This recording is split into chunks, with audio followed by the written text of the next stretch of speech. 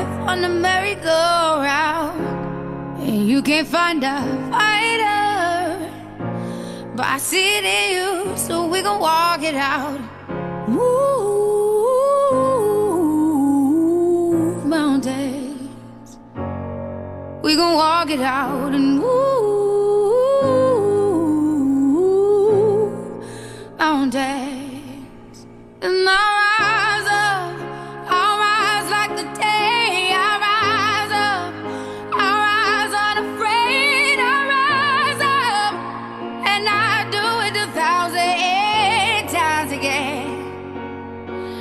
And I'll rise up, I'll like the waves. I'll rise up, in spite of the ache. I'll rise up, and I'll do it 1,000 times again.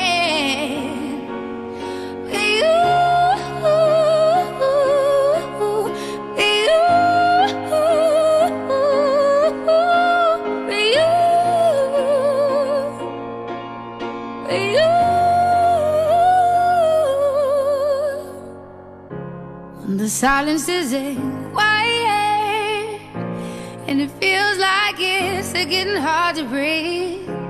And I know you feel like dying, but I promise we'll take the world to its feet. Move mountains, bring it to its feet. Move mountains. And I'll rise up, I'll rise like the day. I'll rise up, I'll rise unafraid. I'll rise up, and I'll do it 1,000 times again.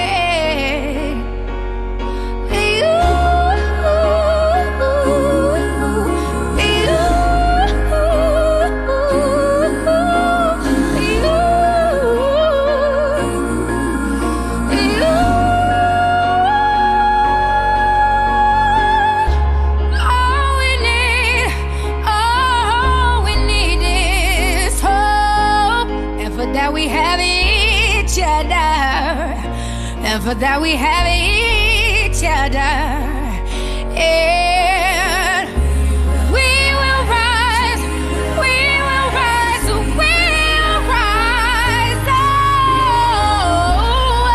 oh, we'll rise.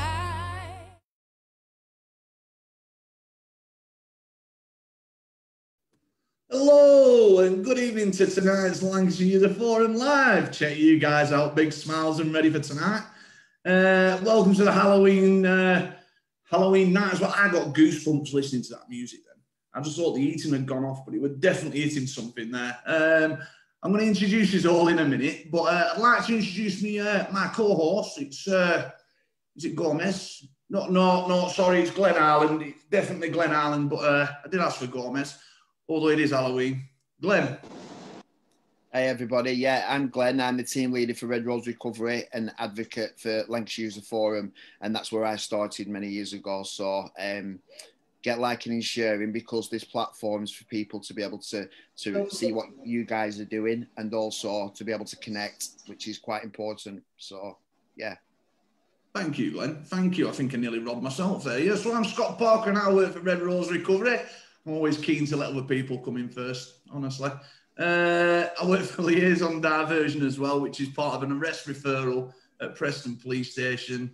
And this is employment through Red Rose Recovery that's given the brilliant opportunity to connect to other people. And I'm going to do a quick round of introduction, guys. So I'll just pick you out one by one. And if you just want to give us a quick intro, and then we'll get on. Daniel Littlechild.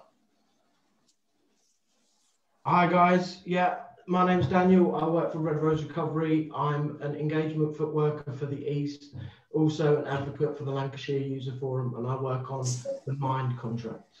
So, thank you very much, Daniel. Lovely to see you, my friend. Shelley, the lovely Shelley. Morning. It's not morning, it's evening. Oh, my word. Yes, I'm Shelley. I'm here with the civil service because I work with Red Rose Recovery in a development and leadership role. Thank you very much, Shelley. We'll hear a lot more from that later on. Elizabeth Calderbank. Hi, I'm Elizabeth. I work for We Are With You, formerly we were called Young with Action, and I'm the young person's worker covering Preston.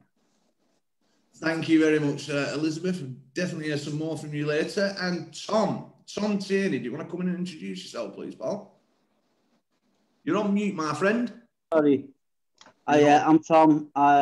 I'm in recovery with Red Rose, living in Preston, and just trying to live my dream. Good man, and we're going to hear some life experience of Tom later on. And Taz, hello, Taz. Bit jealous. Good evening, all. Yeah. Go on, Taz. Well, sorry. you know, taken many years to get to where it is. Yeah, so my name's Taz Ali from Preston Community Hub. Lived all my life in Preston, and we're just a newly formed organisation trying to serve the community. Thank you very much, Taz. Jack, would you like to come in, pal? Yeah, I'm Jack. I'm a civil servant and I've been working with Red Rose to help deliver the leadership programme for about a year now. Absolutely brilliant. Absolutely brilliant. Bad experience with yourself, Jack. And Emily, would you like to come in, please? Hello, I'm Emily. I am a part of the Red Rose Recovery. I volunteer and I am in recovery myself, and I'll be doing the comments and shout outs. So happy Halloween, everybody. And Joe Duffield said, yes, guys. And Gary Walsh, happy Halloween. So happy Halloween, Gary. Thank you. Thank you very much, Emily. We'll be bringing you in through the show just to give out questions and shout outs as well. And the lovely Emma. Emma, would you like to come in, please? Just unmute myself. Hello, I'm Emma. I'm here with The Haven in Central Lancashire, Centre of Preston. I'm a crisis support worker, and we work with people who are having mental health challenges, just primarily with CBT techniques, helping people with coping strategies. Well, thank you. So, guys, as you can tell, we've got a big lineup tonight. We've got a full platform. And I think without further ado, we're going to kick it off. And we're going to hear a lot more about the leadership. And Shelley, Daniel and Jack, I think, are going to come in and have a short discussion and tell us everything that's been going on. And, well, show the result of the hard work that you've been putting in as well, Shelley, Daniel and Jack. Thank you, Very guys. close there, Scott. Very close. Yes, so I've done quite a lot of work with Glenn over the last 12 months or so, I think now, from when we first met back at the Inspire building. And the initial plan was to try and come together with a plan or a programme to deliver leadership skills to invest in the people that are working with Red Rose Recovery. So for myself, I'm a civil servant of 23 years now, and I don't quite look that old. And the majority of my career has been spent in what we call compliance. So it's looking at the claims and looking at tax credits specifically, where they're not correct. And a lot of the questions that I had specifically was surrounding the reasons why people might make the decisions that they have. I'm very much an advocate for learning and self-development, and it's something that I do have a passion for. But when the opportunity came up to work with Red Rose, it was an opening, it was an opportunity for me to try and understand the other side of the world, really. As I say, I've lived a very sheltered life, worked in the civil service, and I see things very black and white. This is right, that is wrong. And it was after having quite a few conversations with Glenn and the lovely Mr. Yarwood, where I very quickly started to learn that there was actually reasons why people would misrepresent themselves to gain a higher benefit or a higher tax credit. Now, in my own mind frame, I couldn't understand why, because that wasn't correct. It wasn't legal in a lot of senses. So I jumped at the chance, and we got our heads together, myself and Glenn and Richard, we pulled together a creation of what we thought the sort of skills were that people would be lacking, the skills that we thought people would benefit from. And that's when we put teams together. So Scott, yourself, you were on the first programme. And Jack, that's on now, he's one of my project managers. Now, Jack has come in through the ranks, if you will. He came in as a coach facilitator to support the development of individuals. Then he went into delivering training, and now he's actually extended his own development and gone into project management. So for me, I'm getting a lot of softer skills because I'm understanding people a lot more, and it has given me quite a drive for my own further development. And I have recently signed up and I'm doing a psychology course on the back of what Red Rose has taught me. Absolutely brilliant. Absolutely brilliant. So yeah, I mean, I remember getting involved with the leadership and the kind of the community feel and everything else we got about. I think we talked about it last time when we were on a platform like this as well. I think I've got a question for you though. With your job at the moment, how have you found it? I mean, evidently we know there's a lot more people struggling. There's a lot more questions being asked around, you know, the kind of entitlements that people are, you know, required to, you know, live on and everything else. I mean, how have you found it? How have you found it lately, Shelley? Obviously, the blessing for me is that I'm working at home, which as a mum, working full time, studying and all the rest of it, it's a lot easier to balance all your plates if you study in one place. So cutting out the travelling has been an absolute blessing for me. It has been busier. It's been a lot busier. Now, I specifically work in tax credits.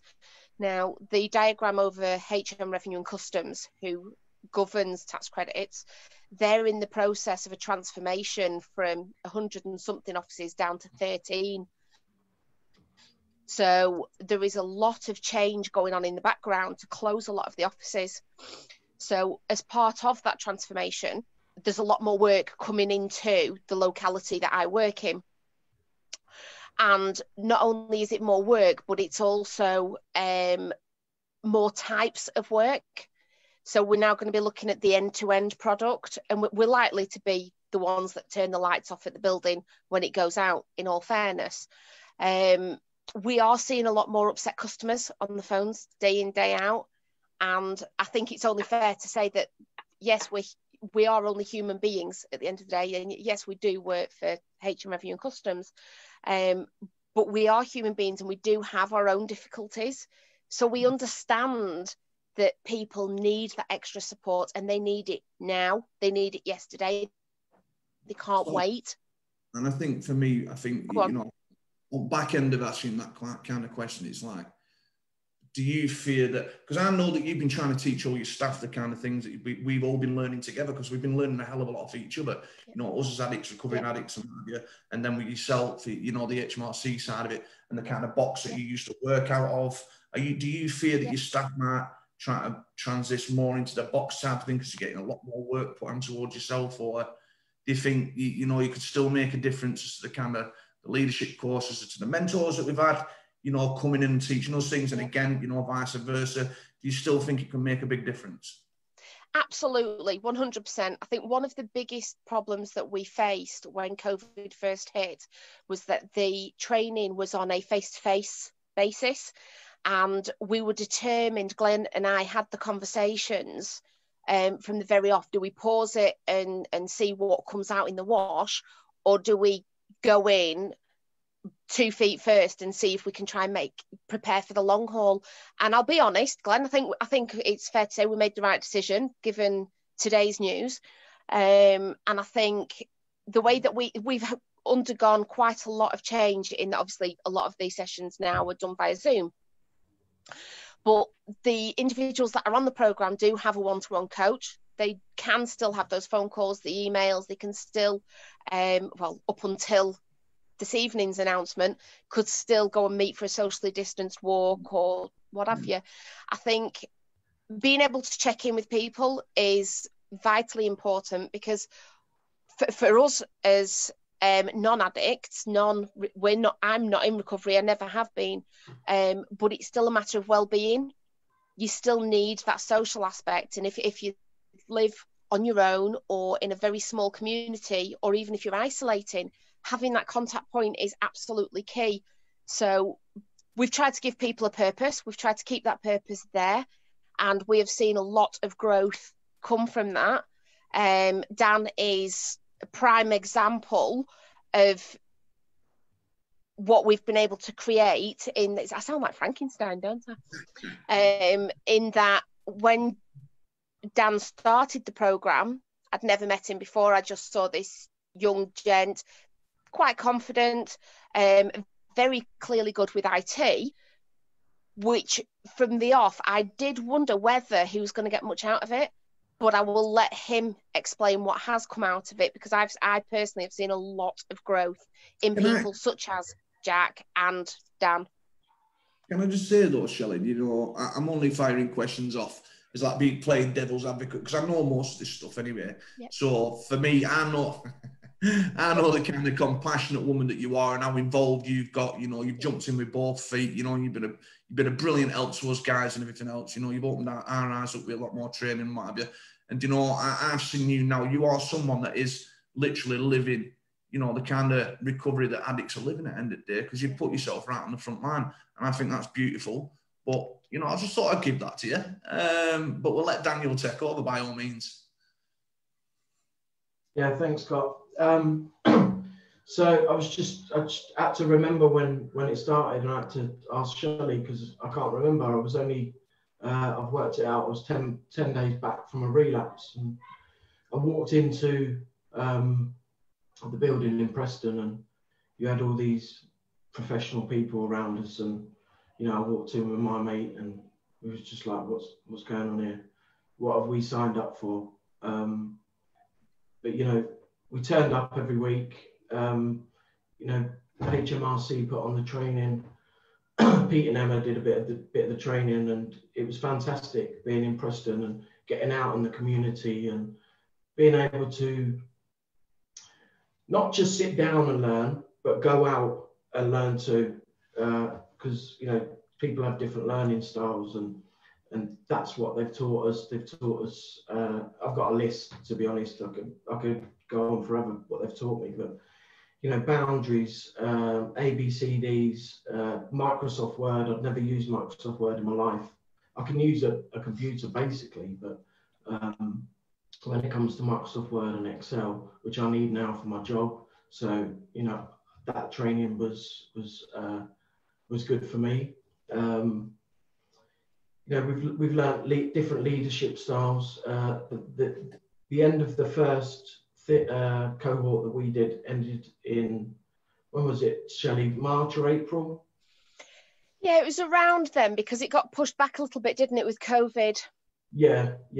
So we've got to move on to this platform. You know, at times it has been a struggle, but you know, if you just keep turning up and open your mind to what these guys are teaching you and absorb it, you're going to get something from it. And to be fair to you, Dan, you know, it weren't just about turning up. I mean, the commitment that you showed as well at turning up. I mean, you were jumping on a train from Accrington, coming to Preston. You know, you were making sure you were committed, you were consistent. You know, and this is someone that, like you said, you know, let's not take that away from you. You knew where to come, even after 10 days after a relapse. You know, and I think your development and everything else now. I mean, you shine out as one of, you know, a really strong leader today within your own right, you know, getting a job with Red Rose and everything else. But, you know, I'll let you carry on that. But, you know, this is something else. I walked into that room, and even though Shelley said that I appeared confident, I had no belief in myself still. It was other people that have shown belief in me and transformed my thoughts so I can believe.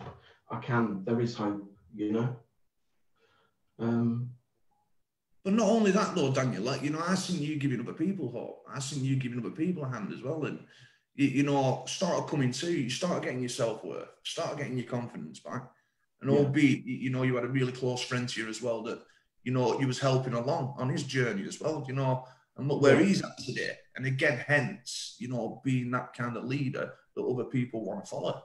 Yeah, and it's sort of given me the motivation. All I've done through COVID up to June or July when I got the job with Red Rose is volunteer. Just turn up and give what I can give, and it's transformed into a job. I'm really happy. I deliver mind training once a week, where we look at ABCDs, we look at the Good Life Wheel, we look at emotional intelligence, we look at mindfulness and mentalization. Tommy's been on my group. How did you find it, Tom? It was excellent, really was. It was delivered in a way where you had time to think and all, it wasn't like rush sort of thing, so you could... But this is all stuff that I've been trained to do. It was really, really good. I enjoyed it. And I just want to give a massive shout out to the people that have completed it too. I don't know the list of names, but to turn up for 4 weeks and then 4 weeks and then 4 weeks to be committed. I think it was only me from the start that's ended up at the end. But I've been through a journey with other people, and it's fantastic. I love it. It's massive, that, and it's a massive result as well. I mean, I think we get empowered into thinking that there could be work at back end of this and everything else, and and if anyone's like doubting that situation, you are a prime example as to the kind of coaching that you've been led towards, the kind of stuff that you're doing today and everything else as well. And you're a shining example as well, Daniel. Glenn, did you have something to say, pal? Yeah, I just wanted to come in and just say that even though you felt as though you didn't have any self-worth at the start and that, people believed in you because they could see the talent that was coming through. And I say that, I know you still need to get a bit better at boundaries, answering emails at 10 o'clock at night. Don't send them. Yeah, don't send them. But anyway, that's another story. But seriously, you have been committed. Like Scott said, you were getting a train all the way from Accrington to come down, and you know what I mean. You was showing leadership skills right from the start. What I would ask you is, what was the barriers and what you had to overcome to get to where you are today? Barriers for me: living in the middle of nowhere, transport. When people get early in recovery, they don't tell you how expensive it is. You need money, and that was a massive barrier for me. Money. How did you help with that though, Daniel? Red Rose helped me. They helped me with my train fares. Anywhere that I go, I used to get it paid for. But I'm sure. Why don't you tell Daniel? So obviously, you're not in the East now anymore, are you? You're living up in the. I'm in Bedfordshire, yeah.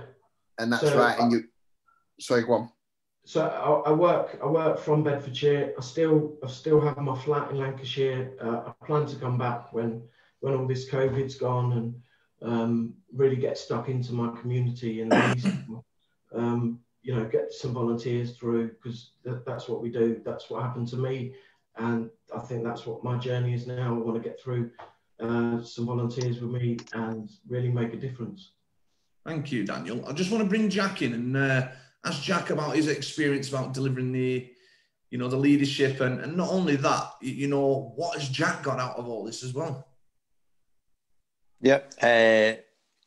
So, I mean, I've been working on the leadership course since it started, really, quite a while ago. Me and Daniel, and Shelley all came into this at the beginning. I mean, things that I've gotten from it really is it's kind of changed my mindset a bit on how I work with people. You're coming into a group with Red Rose, it's kind of unlike any other group. You're used to being in work, and it's quite a almost dull vibe. You're just there to do a job. Whereas you come to the leadership program, and everyone's there supporting each other, trying to help each other, and really give each other the best experience they can each week.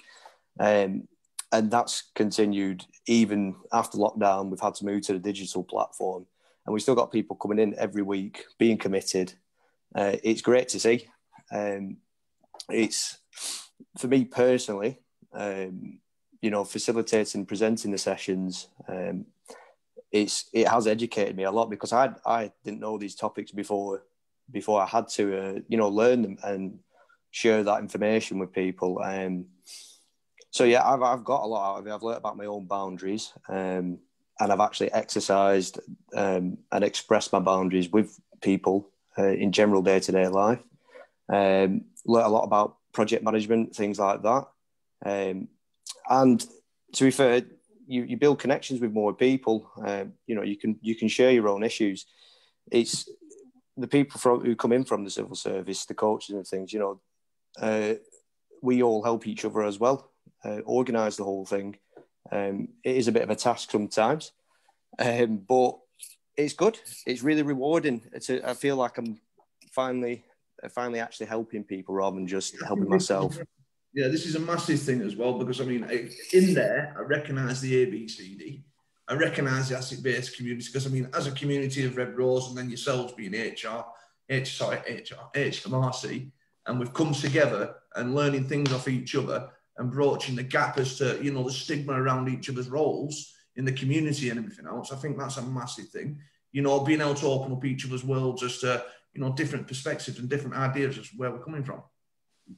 Yeah, it really does make you kind of grow a bit, being part of the program. Certainly, it's just awesome how many people you'd meet, how many different personalities there are, and everyone you meet changes you a little bit. It's good. It's good. I feel like I've just become an overall better person for being part of the course. And I'm thankful for everyone who takes part and keeps it going. Thank you very much, Jack. Thank you. And thank you for your experience as well. And for your Can I come in, Scott? Yeah, by all means. So, a question to Shelley, because obviously, is Shelley still on? I can't see her. Yeah. Is she there, Shelley? We've lost her. I might have lost her. Technical issue. So my question was to Shelley, but you can answer it, Jack. So obviously, from the leadership course, obviously people build relationships and things like that. Did you see from the HMRC side that there was a lot of resistance of people wanting to do it because of the lived experience and stuff like that at the start, and as their mindset changed from that program? Yeah. Especially with some of the civil servants, obviously they don't know what the program is, and they're a bit tentative, when they read about the course to begin with. They're not really sure who it is that we're working with or what it is exactly that they're going to be doing. But as soon as they do sign up, the first week goes by, they contact the participants, start building that relationship. You definitely do see a change in mindset, and there seems to be more and more enthusiasm every single week. It's more like they start really wanting and looking forward to the meetings every week. I know we just had our first session yesterday for the new cohort, and I had a call with a couple of guys, who are coaches from HMRC side, and they said they absolutely loved it and they can't wait for next week now. Whereas go back to Thursday, they were sending me emails saying, what is going to happen tomorrow? I'm a bit nervous. What am I getting myself into? So, but they found out, and yeah, they're loving it. Natural human emotions, I think they call them. Yeah. We've got Shelley back as well. The question was to Shelley, but Jack answered it brilliantly. So, and not only from that, but Shelley, we've had you out volunteering. You've been out in the community, feeding the homeless. So, from your perspective, you was obviously coming in it from at that time. It was cabinet office, then, weren't it? When you was, it was, yeah, it swapped. It was HMRC, then cabinet, then back. Yeah. Yeah, and then obviously, because you got a lot of reward from coming out and doing some outreach with us, didn't you? Do you want to tell us a bit about that? Yeah, as I say, I think because my initial drives or my initial objectives were because I genuinely wanted to understand what other people have been through, what drives some of the decisions and changes in life. And I had my eyes opened quite abruptly, if I'm honest, when I got in touch with Red Rose, because I think it's only fair to say that I've been quite lucky in life, in that I've never encountered drugs or addiction or anything to that degree. So it was really very eye-opening for me to understand it. Now, one of the drivers for me was I knew a member of staff that had a heroin addiction. And as a manager, I genuinely did not know what to do, what not to do. I didn't know if it was a taboo subject, whether by offering those lines of support, whether I was patronising him. I wanted to understand more about what made them or made him make those choices and what I could do to help. Sorry. Sorry? No, I was just going to say then, so naturally, as human beings, you know, we start to stigmatise people, don't we? But I think, you know, from your perspective, what you've just said massively, you've been open as to, you know, the situation at hand, and you've been totally willing, you know, to explore, you know, the other side as to why, you know, how's this happened? You know, what can we do to help this person? You know, is there anything more I can do as a human being to help? And that for me is beautiful. That for me is beautiful. It's definitely helped me on a personal level, in that obviously I understand people more, but I have tried to take it very much into the office, and I've tried to make my staff and people like Jack, who I work with on a daily basis, more experienced and more open-minded, especially when you're talking about tax credits in this day and age. Do you know what I mean? We only have to turn on the news to hear that people are genuinely struggling. They're going to food banks to make ends meet. Whereas for me, sat in an office working 9 to 5, Monday to Friday, it's a luxury that so many people don't have. And I think it's made me a lot more humble and a lot more grateful for what I have. But I've also tried to push to my staff that actually there's reasons. People might be misrepresenting how many children they've got or the childcare, because they genuinely do not have food on their plates. So a lot of what I've learned and a lot of what I've attained on an intrinsic or internal value, I do try to push into the way that I manage and the way that I teach other people at work. Because as I always remember Pete Yarwood saying, you bring one, you teach one. Do you know what I mean? Everything that you do, try to expand it, breed that knowledge and that energy into it. So, and that is what I'm doing. And that is very much why you will see that this time, this fresh cohort has got completely different mentors on it, because the word has got around and more people want to understand more and more. We've actually got a waiting list now for mentors wanting to get involved and support. So as much as I would love to talk to you all night, Shelley, all night, and I mean that from the heart, can we bring Emily in and see if we've got any questions or like shout outs? Thank God for that, because there's like loads. I'm doing this course, absolutely loving it, and I've got a brilliant mentor, Shelley. She phoned me straight away. We've had a really good chat. Absolutely love you all. So I'm really enjoying this course. Jonathan Chapman. I feared HMRC for the past few years due to my mental health issues. I've had my head in the sand and I'm still struggling to communicate with them to sort my tax issues out. But having recently met Shelley and the other HMRC team, I am gradually plucking up the courage to face my affairs with HMRC. So he said he's just started the leadership course himself, and he's very excited and grateful for being offered this opportunity. So Jonathan, that's Jonathan Chapman. Use your coach. That's what they're there for. Use them. He's just put, I think Shelley's fantastic. Do you get like extra marks or something for? I don't know. Because to be fair, yesterday was a really bad day. I just want to say, I want to just remember Donna Feeney. Can we just give lots of love to Donna? She's finally in detox now, second day in, but is in isolation at the moment. But she said she'll Donna, power to the detox. Come on. She'll soon be connecting with the women here at Chapman and Barker. Brilliant. We've got Brad Duke, the Duke of Burnley. Hello, hope everyone's good. We've got Wade Rushton. Hello all.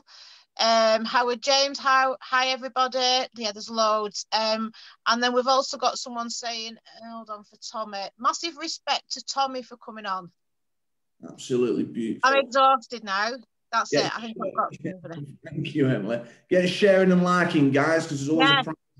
Yeah, there's always a prize at the end of this as well. And I think, you know, just showing the big love for the guys that are out here already. And well done to the people that are, you know, in detox and the other people that are watching from different platforms and what have you.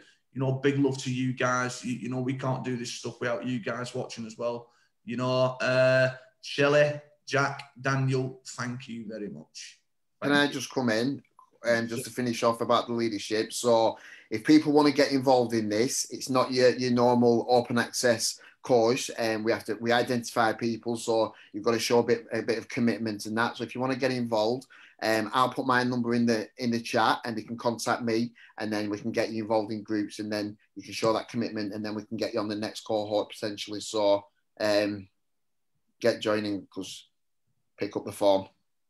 Thank you, Glenn. Thank you. I was just going to move on just dead quickly to Purple Rooms and Peter in Purple Rooms. Peter Yarwood, can you hear us live in the community?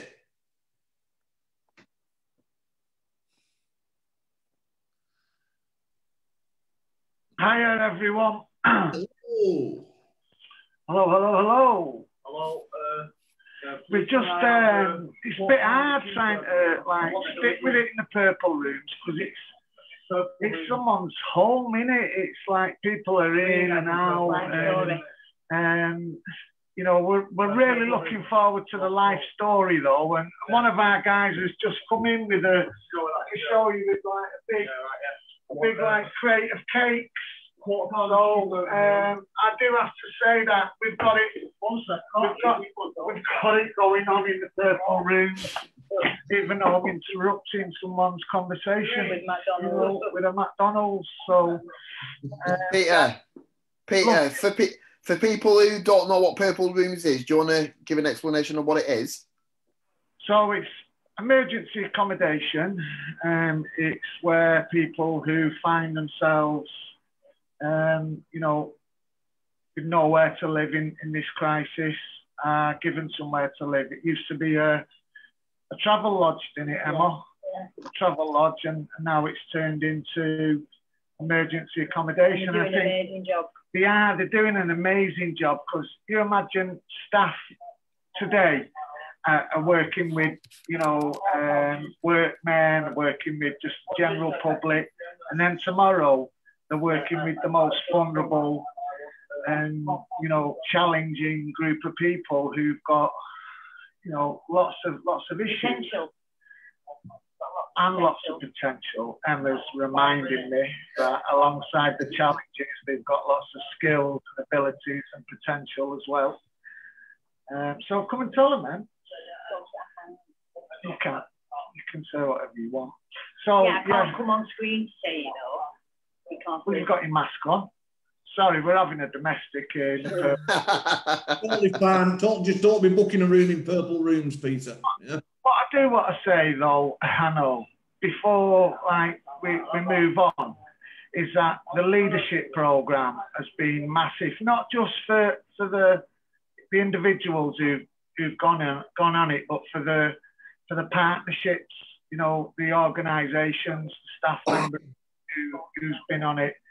That's really become apparent, and I know in the next week or so we're going to diary in a meeting to look at the sustainability of it going forward. Now I'd like to see people who come through that project as, you know, key people who then go on to deliver to the next cohort.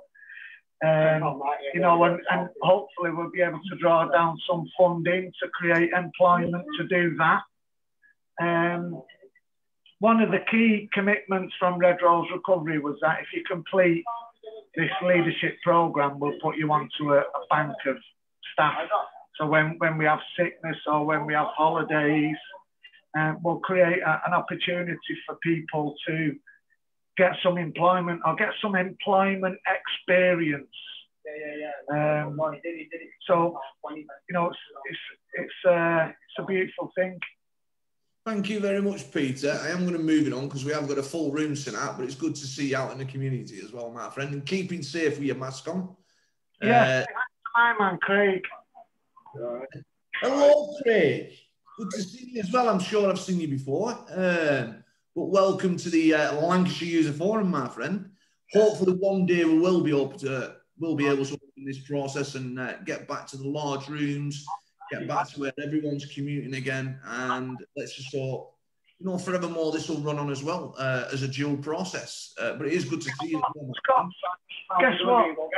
We're trying to reach 10,000 followers on the Red Rose Recovery Line Facebook page.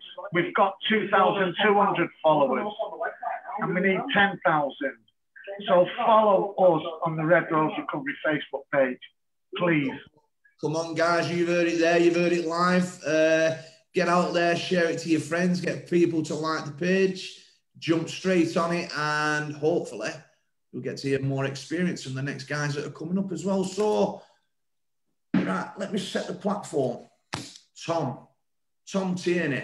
Now, you're going to come in with an experience of your own life journey, and do you know what? I'm not going to say too much. I'm just going to let you set the platform and set the tone, my friend. Well, thank you. Right, everyone. Hiya. I'm Tom. I'm in recovery now. I've been in recovery now I've been sober now for 3 months. Been in touching with the Red Rose for 3 months and a week. I was dipping my toe in and out, and now I'm in the water. So, yeah, I'm not treading water, I'm moving slowly, you know. But when I grew up, I had a normal childhood. My mum and dad weren't drinkers. They never, and to this day, when I phone my sister lives in Istanbul. She's been there 35 years. I always ask her, did my mum and dad ever argue? Because all my life that my dad was alive, never heard them argue at all. So my upbringing was brilliant. I was just a normal kid.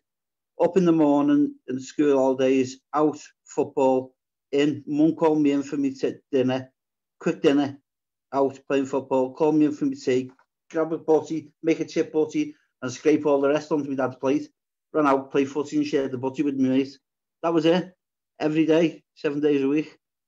And as I was getting older, say 13, tried my first spliff at 13 years of age. Can't remember much what it done to me because I was just following the leader. If he was saying like, oh, I feel like hungry and all that, well, I feel hungry and all that, so it didn't really entertain me. So just used to hang around with them and, you know, just do kid stuff. But one of my friends got killed in the lift shaft, the lift that I was in. We used to go and run ahead, open the door, and wait for the lift to come up and jump on the roof and shake it just to scare the girls. And fortunately, he fell down the side, and he was in there for 4 hours, and come out, and then they brought him out in a body bag, and then another body bag, and he was just confused. They'd had to obviously separate him to get him out. But in them days, there was nothing. We weren't even offered counselling or nothing. So I don't even know if it affected me. We just got on with our lives, but it was still there. So when coming up to the age of 16, my dad had a heart attack in the living room in front of me. We phoned the ambulance. The ambulance come, took him, kept him in for 2 days, brought him back. But when they brought him back, they never brought my dad back. Because he'd just sit there, wouldn't say nothing. My dad was like full of beans, like me. Full of beans all the time. Having a laugh. Used to pick me. My dad was 6'8", and he was a big man. Not that way. He was a big man. So my mates used to knock for me because they didn't knock for me. They wanted my dad just to pick them up and put them to the ceiling. That was it. But it was fun. It was fun. And then my dad had another heart attack at home. Got rushed into Western Hospital, where he was put into intensive care. We got told that he wouldn't last 2 weeks. We was there most of the time. My mum virtually lived there. And it was hard for me to go and mix with my friends but I wanted to be with my friends, if you get what I mean. I wanted to be with them. They were my comfort, you know, and I just couldn't approach them. So I went into a world of my own. Then we get a phone call 7 o'clock in the morning. Could you come down to the hospital as soon as possible, please? So we rushed down to the hospital, and there's my dad put in a normal ward, in a normal bed. You know, and he was like, he wasn't talking, he was sort of like mumbling. But he put his hand out and we held his hand and that. And he asked, could he have a bottle of cream soda, the old green cream soda. So me and my sister ran to the shop. Then as we were running back, I always remember this, a nurse put her arms out to block the corridor. She went, no need to rush. Your dad's dead. And that's exactly how she put it. We went past the nurse and there's my dad, keeled over, but he was looking up the corridor. He passed away. Apparently it was his last lease of life sort of thing. But after that, I got so much pressure put on me. It took me, when they brought my dad home, I couldn't go in and see him, so I'd run round the back, climb over the wall to get into the kitchen. And everyone was trying to push me in, you know, sort of like aunties and uncles, because they were all staying overnight for the funeral. And I felt like everyone was against me, trying to make me do something I didn't want to do. So they left me, and they're all drinking in the garden and stuff like that. And the house seemed quiet, so I went in and I sat down. When I sat down, I could just see the top of my dad's nose. And I got up and I slowly step until I seen him. And I held his hand and I didn't let go for 8 hours. 8 hours. So the people that were trying to push me there were then trying to get me away from there. So my head was mashed, totally mashed at that age. My dad's funeral come up and all I got off my uncles and my aunties and all that. You're the man of the house now, you're the man of the house now. You've got to look after your mum. Look after your mum. So I did, I tried it. I had 3 jobs. My first job started at 1 o'clock, 1:30 in the morning on the fruit market. From that, I used to go work into a shop. From that, I used to go second man on a van and finish about not far off 10 o'clock at night. By the age of 17, I was nearly burnt out. Started hanging around with the older lads, like not my mates, their brothers and all that. And it was just a bit, it was now when I look at it, it was just seeking reassurance. Because I couldn't ask my dad. I could ask my dad anything at all. My dad couldn't keep nothing back from my dad, you know, because he was my best mate. I could tell him everything, you know. I had to, because if I went in and say he got battered, he'd batter me. He wouldn't batter me, he wouldn't like, he'd just say, well, get out there and give him, you know, whatever. But I missed that higher person in my life. So started hanging around with the older ones and started drinking. They were doing all kinds, you know, and they were giving me little. I was like their little gopher, you know what I mean. But I was happy because I was surrounded by older men. I was looking at them like not like a father figure, but like a security thing. Do you know what I mean? So started drinking with them, and then I broke away from them. And started working for Schofield's Lemonade, door to door. And then we used to do this area called Wavertree, and we used to stop outside the Tappers Bar, and that's where I met my wife. The drinking still coming, the drinking was still there. I started drinking like Tenant Super then. The wife didn't drink. And it just went more and more and more. I had no one to talk to because we had our first baby, and I was so confused. I always wanted kids. I'd love kids. I couldn't wait to have kids. And when the time come, I was scared. I didn't know what to do. I just didn't know what to do. She could turn to her mum. She could also turn to her dad. I could only turn to my mum. You know, I had no one to say. Like, my dad would say, just fucking get on with it, lad. You know what I mean? That's what I needed. I needed that push, you know. So as time went by, we had another child, Alicia. And instead of me opening up and saying I'm struggling with the situation, because my job then was with the Calagas then. So that was like starting at 6 o'clock in the morning and getting home at 11 o'clock in the night. And then the arguments used to start and all that. I used to have a couple of cans in night, then wait for her to fall asleep, pretend I was asleep and go and get my stash. You know, and then she'd be standing over me in the morning with the kids saying, look at that, kids. Look at the state of your dad and that. And I'd just go on one, start arguing and all that. There was a lot of domestic abuse on my behalf in my relationship. You know, there was on one occasion physical, which I got arrested for. It wasn't like I restrained my wife by I grabbed hold of her throat. I was drunk, but that doesn't justify the situation, you know. And I got arrested for that. I done a short little term in prison. Got a 2-year restraining order not to go near my wife. I could see my kids, I could have my kids and all that. But she asked for the highest one, or she got the highest 2-year. I couldn't go near her.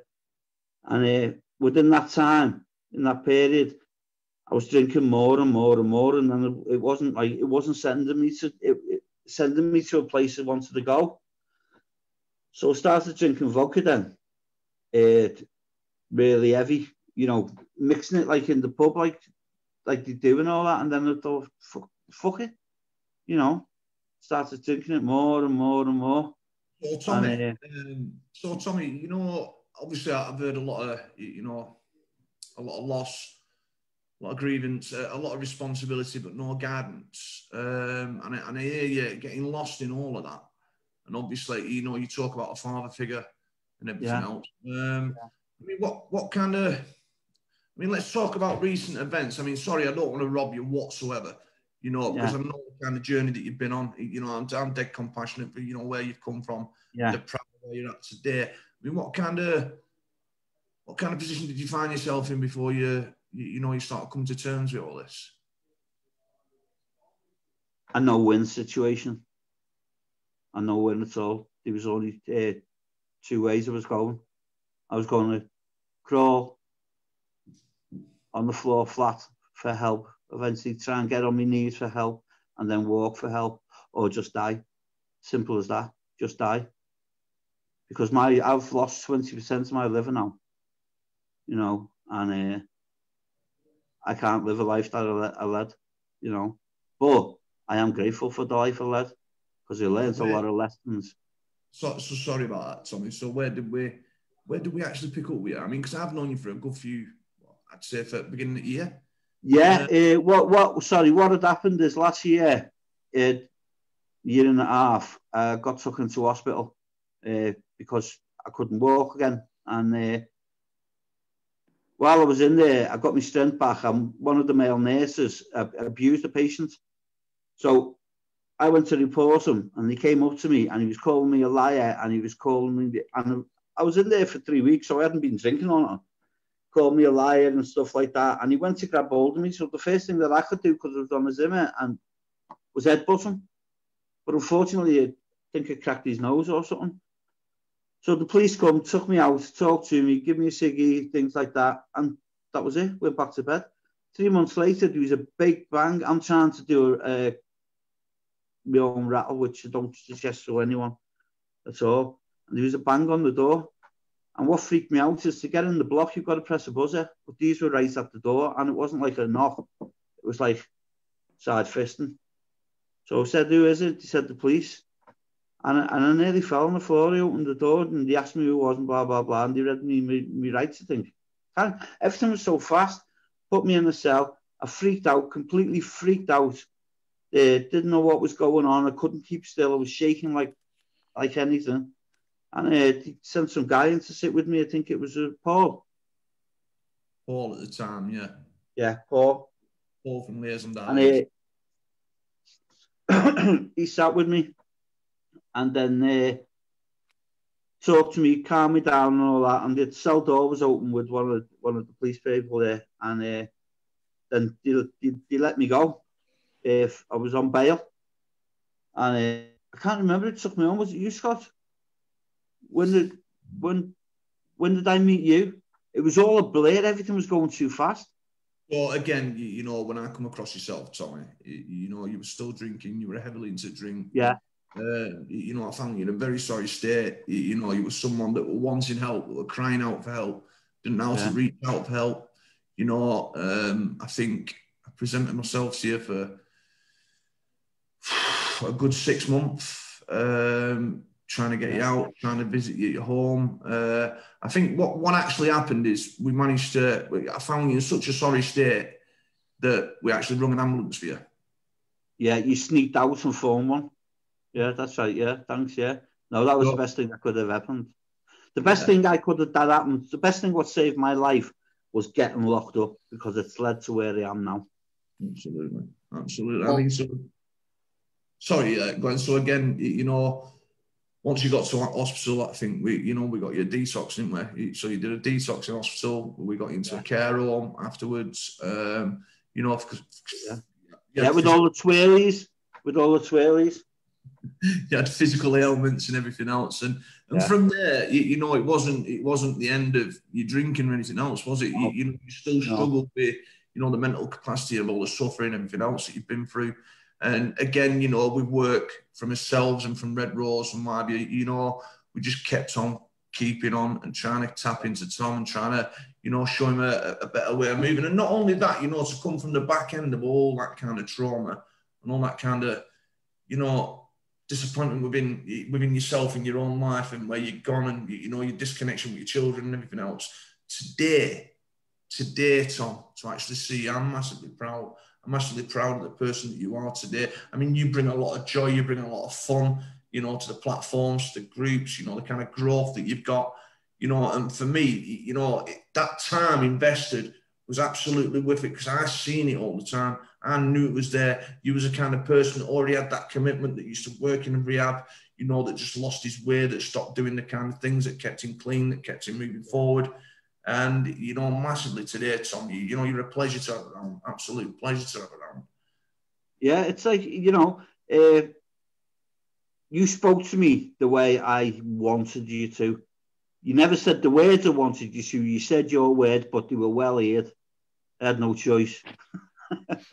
No, but going back, when I had the best of both worlds then. I still had my drink and I still had you guys.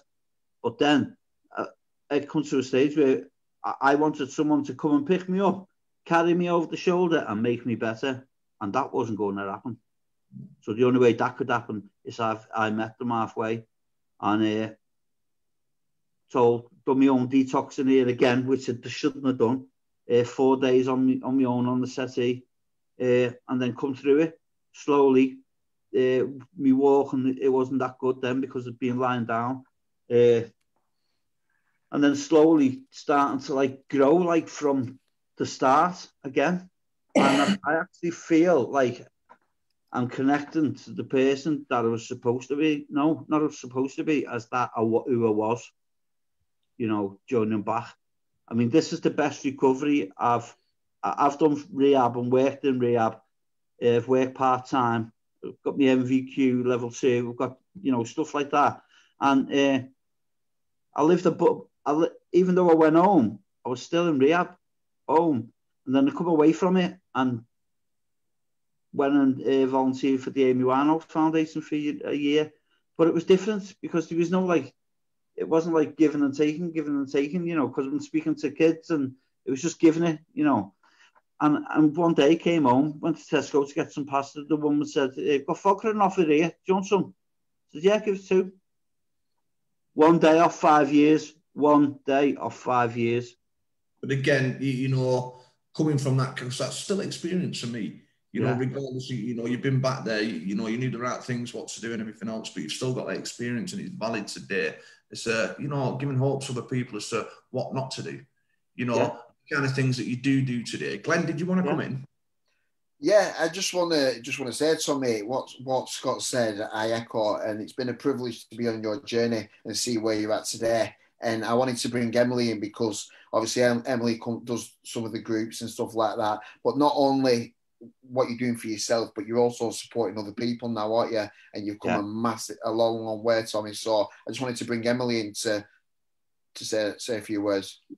Yeah, Tommy, I mean, I've been on this journey since I started using the service, and I met you, and there was lots of tears, and we were both at a pretty dark place.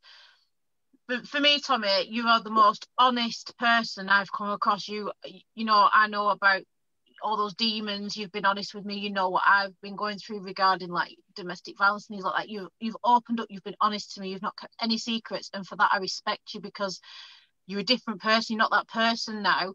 And you know, you fought so many demons to get to where you are, and you help everybody. I mean, you bring a smile to our faces. You dress up in the groups. You bring a smile, bring positivity. You're there for everybody. You're just absolutely amazing, and you're such a strong person.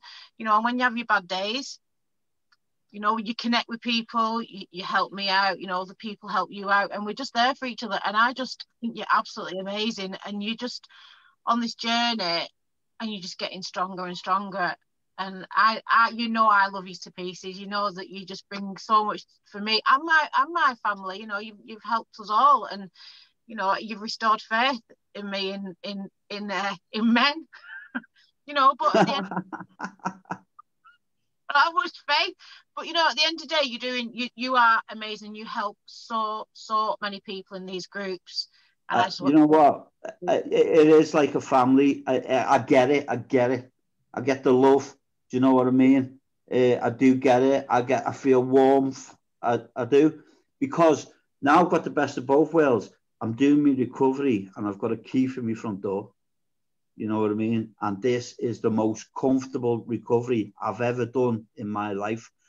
And if something's offered to me and Glenn will say and Scott will say and I don't feel like I can do it, I'll just say it. Do you know what I mean? I'll just say it. And that takes a lot of pressure off yourself. Absolutely. Emily, have we any shout outs or any questions? I just want to mention, we've got Lee Bailey Armour. He's really struggling at the moment. He's put that Emma Daggers knows him, and that he's been in recovery before. He's put his number out, and I think Glenn shared his number to reach out. He's just said that Lee, he was clean for 3 years, and he's been back out. He's relapsed for 2 years. He just feels like he wants to give up. But Lee, I've put on there that there's some numbers. He's put his number on there. We've given him the link to try and become a member. You know, if Emma Daggers can see this, if she's seen it, you know, just to reach out. But Lee, keep connecting. Yeah, and absolutely.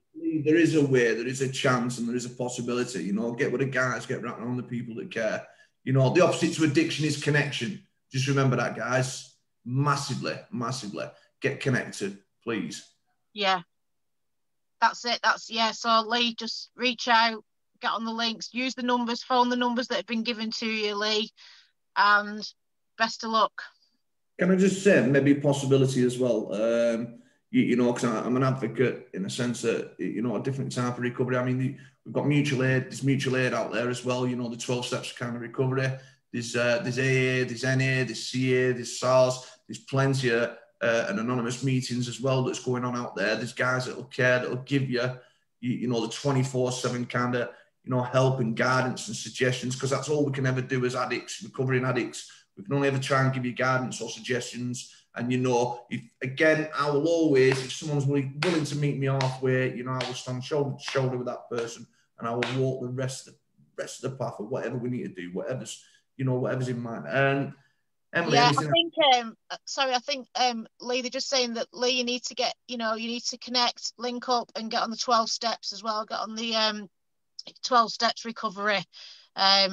So there's lots of information, Lee. If you just read on the comments, there's lots of people. But yeah, just good luck. Thank you, Tom. Thank you massively. Again, you know, I'm privileged to have you a part of my journey as well, because it's massive. You know, we share a common bonding, and you know, we always connect to each other on a level playing field, because I always say when I'm facilitating groups, I am no different to anybody else. I've just got a little bit more time and a little bit more experience, and you guys, you know, keep me humble, keep me grounded, and it's been a privilege to work with you as well, Tom. It is. I mean, I look at myself now. Is my problem was complacency. You know that, complacency. So I looked at this journey is everything that I learned in the past. Yeah, it's sitting there and it'll mix into this other stuff I'm learning now. And I could only, when I'm strong, them other bits can make me that bit stronger. No problems. Right, Tom, much love to yourself and thank you. And do you know what? It takes courage, it takes guts. And do you know what? I'm massively proud of you for being on this platform tonight. You know, my heart sings out to you tonight, pal, okay? Thanks, everyone. Thanks, Tom. Massive, Tom. Right, so I want to move it on, guys. The time's flying by, innit? When you're having fun as well, you know, and when you're getting connection. So, Taz, don't be turning away from me now, pal. Don't leave me alone. No. Not after staying on for an hour. I'm not staying away from you. Oh, yeah, you right? Question. Right. You want my friend? Can I ask you a question? Oh, don't tell me this now. Go on. Yeah, can you hear me? Oh, you're breaking up. You can't hear me. Hello? Hello? I can hear you now. Oh, brilliant. Yep. Can you hear me now? My question was irrelevant, although how long did it take to grow the beard? Well, I've had it for 18 months now, I think. I'm trying to catch up, Taz. I'm trying to catch up. So, again, Taz, obviously, you know, we're from the Preston Community Hub, and I know there's massive things been going on with the massive change that we've had in COVID and everything else lately. Would you like to take us away and tell us everything that you're experiencing at this moment in time, please? Yeah, so Preston Community Hub found itself in February 2020, so we've probably been operational just less than 10 months on the basis of trying to help and provide a need for the community. With the COVID, as it hit us, we thought obviously food banks an important food agenda. So as part of the food provision agenda, so we, again, the building was owned by Merger the Actor, which is one of our partners. So on the back of what they wanted us to do was to provide something for the community. So we've taken it on board, got the local residents involved who do an absolute amazing job in order to run the food banks. We started off the operation 7 days a week, looking after the complete Preston area. But obviously, as time went on, we then obviously had to reduce our operations with students and volunteers going back to work. So we operate now on a Tuesday and a Thursday from 1 till 3 p.m. And we look after the residents of the St. Matthews and Fishwick ward.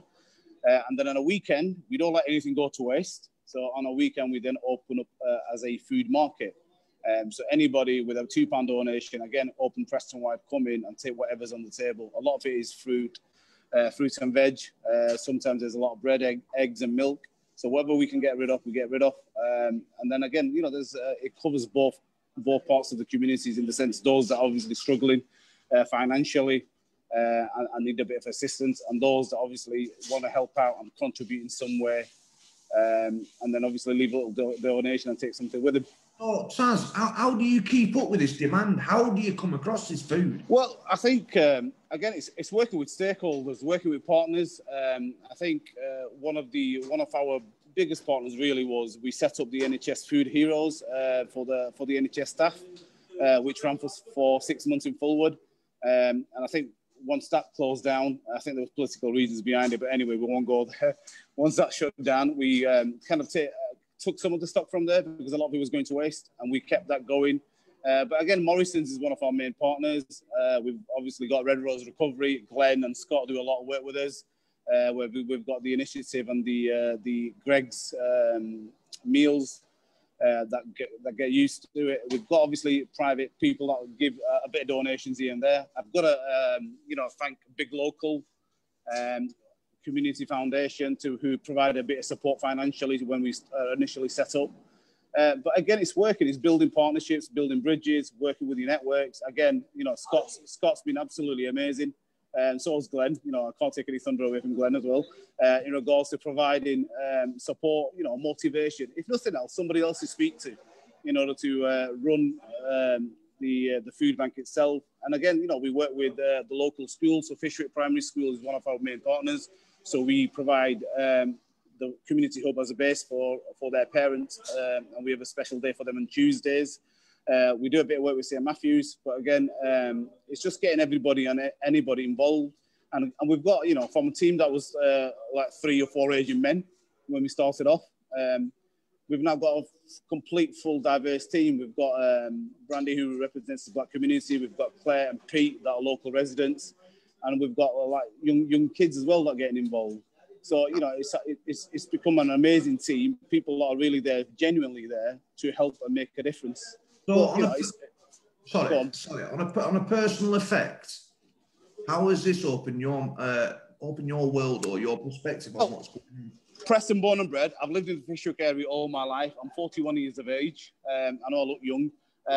But I think the way it's opened up my eyes is on the basis that I never knew that there was so much food poverty within my own area. And that's me being completely honest, you know what I mean? I'd like to say I'm slightly streetwise. I probably didn't spend a lot of time on the streets, but, you know what I mean, having a job, I mean, I work for NatWest Commercial, and NatWest have really provided me with the time and effort, flexibility that's required in order for me to obviously conduct the role of the PCH that we're trying to do.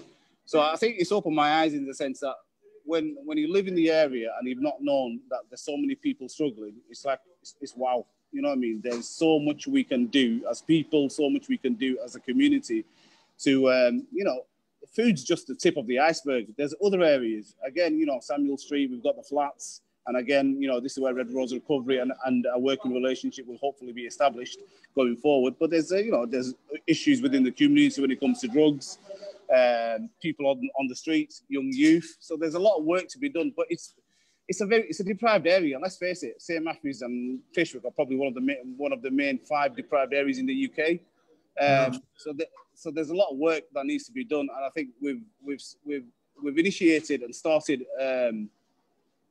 the food bank, and obviously, you know, one of the things I want to do is the project itself, Preston Community Hub. We want it to be a community-led project. So anything that we do, we want the community's serious involvement in it, and we want to provide services to the users that will use it. So I think we've got a bit of a slideshow from yourself as well, haven't we, Taz? Yeah. Come on, Glenn. Share the contact. You can take this away, technicalities, everything else. I mean, probably like a whiz kid at the computer by now, like myself.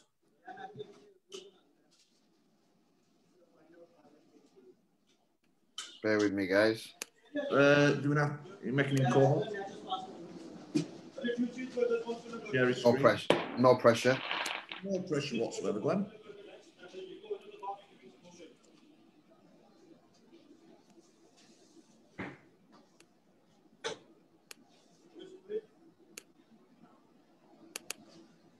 Hey. Yeah, so that's what the building looks like at the moment. So that's the old YMCA building on Samuel Street, folks, if you are aware of the area. So, again, we did it as a competition. So a couple of twin girls came up with the design idea and the logo, which kind of obviously is probably what we wanted to achieve, a bit of togetherness. Glenn, can you go on to, do you want to press the presentation, Sal? Yeah, cool. Yeah, so we'll just go current activities I've probably spoke about in regards to the food bank and the food markets. So we'll go on to the, and I think the picture itself, a picture can be, you know, they say a picture sells 1,000 words. And I think that picture in regards to diversity and what we are actually achieving at the moment sends a big message to them that we're open for business for everybody. It doesn't matter which part of the community you're from. Come on, speak to us and get involved. And I think the next slide gives us more of an insight in regards to the partnership that we currently have. You're looking for the presentation slide, aren't you, Glenn? No, I'm just doing it. I'm trying to multitask, and I'm not really good at that, so I'll own that. So I'll just do it when you want me to move the slides on. I'll move them on. Yeah, so that's the food bank. So that's the local mosque within the area that's involved. Morrison's, who's been a massive player, getting phone call from them like once every other week when they've got large fruits and veg to provide, and sometimes even like chocolates, which go down the street. Local trust have provided a bit of funding. Community Gateway, we've been working a lot with them, and Red Rose Recovery, as we've alluded to. The next slide gives you just some kind of examples in regards to what you can get from the food bank. And again, I think the way we run our food bank is different. We don't provide parcels. We take the details, obviously, of the people that come in, and then on the back of what they do, they just come in. I say it's a free-for-all with respect. What I mean with that is you come in and choose what you want, and you can take one large bag. So we rather than making food parcels or food bags, we thought we'll let the service users decide what they will actually have and what they will eat, rather than actually having food going to waste. So that's how the food market works. The next slide tells you more about a food market. That looks a bit like Booths, isn't it? Booths might get me in trouble for marketing there. The next slide is an example of what sort of stuff is available on a Saturday, Sunday. So for a £2 donation, you can get bits and bats and then fill a bag up again. There's obviously a lot of Aldi's another part on a weekend, which tend to give a lot of fruits and veg. So yeah, most of it's packed. There's always bananas and stuff like that. So, you know, we're trying to get, I think everybody on the street now knows how to make a banana pie or a banana bread or whatever they call it. So we do sometimes give recipes when we get a lot of stuff. So, you know, just to keep them more active. The next slide, Glenn, gives you more in regards to what our future activities. So I think as a team, we meet once a fortnight on a Wednesday and try to get our ideas together in regards to what we want to do and how we want to achieve our aims and objectives going forward. And I think slide 9, Glenn, will probably give you a bit of a little statement of what we want. So again, it's a community centre and again, it is anticipated to be community-led. So the more people that we get involved from the local residents, the more we can actually achieve. But again, it's a community centre with a purpose, you know, social support, public information. So like good old grassroots, old community centres, and that's what we're trying to achieve. To be there as an information centre for those that need it, you know, toddler groups, you know, tea and coffee for the elderly. Again, mental health is a big issue. So it's when we can, again, I know we're going through another lockdown, but when we are able to obviously meet up again, is to be there, you know, for our elders, for our youngsters, you know, a mutual respect for all ages and size groups to get involved and meet up and have those kind of conversations like Tom alluded to. You know, I mean, sometimes you can be in dark places, but if you've got somebody to talk to, hopefully we can make a difference together. Glenn, next one, I think, tells you a bit more in regard. Yeah, so help and support. So that's what I've just mentioned in regards to what we want to try to achieve. And I think the help and support comes in 2 ways. One is in regards to the help and support guidance that we can provide once we're established. But at the moment, help and support that we need is probably volunteers, people that want to get involved. I mean, I've given you the next slide, which is like a potential plan. So we're working with an architect at the moment. So these are what our meetings are all about. So again, the main hall, we want to try to get some kind of sporting activities and private functions. So get it ready and set up for that. Kitchen. So again, I'm very passionate. I like to cook a bit myself. You know, I mean, we've earmarked 25 grand for a brand new kitchen. But again, it's going to be like an industrial kitchen where we can serve food to the community. But more importantly, when we have we've just had the half-term week where we provided free school meals. But the other option we're looking at is, with that 25 grand, is to provide that weekend, to provide a hot meal for a child every week. So we know 7 days a week that they actually are getting a hot meal. Again, you know, with the food poverty agenda. So hopefully if we can get that done, that'll be a massive tick in the box for me, a personal satisfaction, a personal achievement. Because again, you know, having children walking down the street and seeing what I saw this week with the hot meals that we provided and the Greg butties that have come in handy, there's a lot of work to do. So the next slide, probably on the back of that, is the current needs. So I put, obviously, we've got a leaking roof, the kitchen itself, and rather than putting refurb, I put TLC. So we need a bit of tender loving care to restore the building back to his original content of what it used to be. It used to be an old white building, so we can get it back to some kind of where it's been used and accessed, because I think it is an unloved building, an absolute fantastic building with a lot of potential. But again, with a bit of funding, with the right people, we can actually achieve that. So massively, we're looking towards a community and anybody that can give you a hand with it. Yeah, absolutely, absolutely. So a shout out maybe to people within the area that might have businesses, that might be roofers, that might have some kind of thing that want to help and make a difference. By all means, do get in touch with us, and we'll see how we can work together on that one. And I think that probably the next slide is the second to last one, my friend Glenn. Yep. Yeah. So if you want to get involved, the email address and the mobile numbers are there. In any way, shape or form, whatever you want to get involved in, by all means do. It's not always about money. You know what I mean? Again, funding can go a long way. But even if you spend an hour or an hour of the time where it may be painting, coming down, if you're architects or project engineers, coming down, giving us some ideas, whatever it may be, it all adds value. And I think the biggest important thing about it is working. Because again, if you're from the Fishwick and St. Matt's area, it is I think it's one of the best buildings we've got in the area that it has a huge potential, but it's not used to its full potential. And if we can get that happen and make that happen, I think we'll make a massive impact on people's lives. So I want to say a massive shout out to, you know, the people in the community that feel that they can help towards, you know, build on this dream that, not so much a dream, but, you know, the potential of the building and, you know, everything that you're trying to move forward on. But not only that, you know, think about this, guys. You know, poverty can hit anybody. You know, mental health can hit anybody. You know, we're not just talking about people in addiction. We're not just talking about people that, you know, suffer trauma and everything else. Because I think with the current climate and everything else, you know, for me, it's pretty worrying. It's pretty worrying. And if we're thinking about connecting people, and even if we feel we can give a little bit back, then by all means, please get involved with the Preston Community Hub. Because I think it's a massive job and already an achievement that it has. And I think, if I'm right by saying that, you've got a lot of learning from this as well. Absolutely. You know, you learn on the job, you learn as you go along. And I think, you know, one of the things that you've mentioned in regards to the program that you do, the leadership program, that's something I'm really interested in.